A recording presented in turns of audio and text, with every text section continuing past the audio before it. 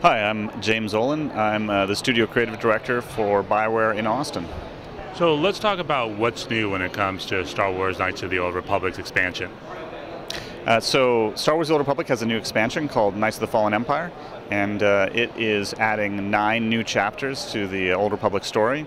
It's really kind of a refocus of the Old Republic, where we're focusing on epic storytelling, where choice matters, and where there's all the exciting companions and characters you'd expect in an epic Star Wars story.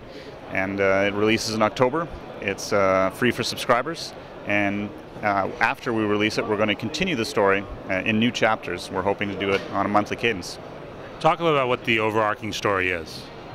So it takes place several years after the conflicts between the Sith Empire and the Old Republic in the Old Republic, and you are a character called the Outlander. And the Outlander is a hero, a veteran of that conflict.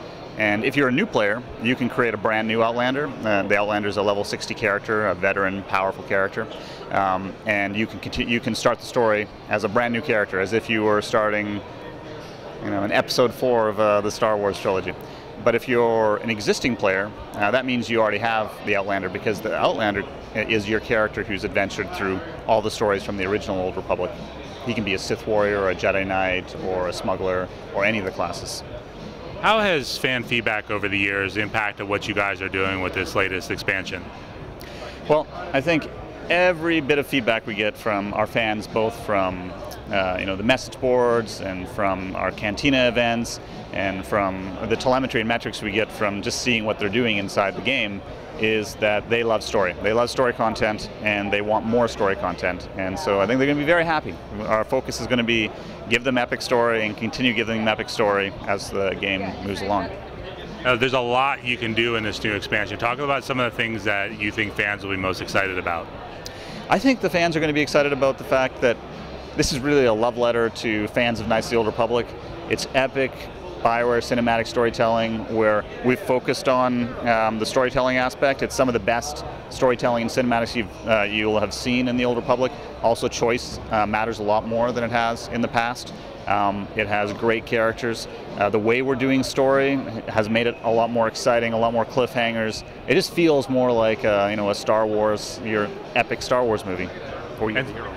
And speaking of epic Star Wars movies, how do you feel Episode 7 is going to impact just the excitement and potentially new players to this game?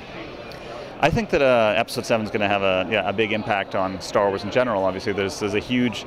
It could be the biggest movie of the decade, and I'm hoping it is, because I'm probably one of the biggest Star Wars fans that there is. So I'm looking so forward to Episode 7. And J.J. Abrams, don't let us down. But I think it's going to have a big impact. How have you guys designed this expansion for people that are stepping in for the first time? So, as I said before, you're going to be playing. You can create a brand new Outlander, so you don't have to have played the game before. And the way we're ramping you into the game with the first chapter, is we know that some players are going to be new to the game at that point, so we're not overwhelming you with abilities and powers and everything else. We're slowly ramping you into this new, the Outlander, and introducing you to the game elements. So by the time you get to Chapter 2, you know how to play the game. And for veterans, obviously, of the game who already know how to play the game, that it's not going to be a tutorial, so they don't have to worry about that. But we're just slowly ramping you into the powers that you're going to have to use to complete the chapters. Here at Gamescom, what are you guys showing new or talking about news post E3? Well, right now we're kind of focused on talking about the Outlander and his role, and the fact that you're playing as the Outlander. We still have a lot of new stuff to talk about, even post Gamescom, because we've focused on the story elements. We haven't really talked about all the other online systems that are a part of a massively multiplayer online role-playing game. And we're going to definitely be talking about that and how the story ties into that in the future.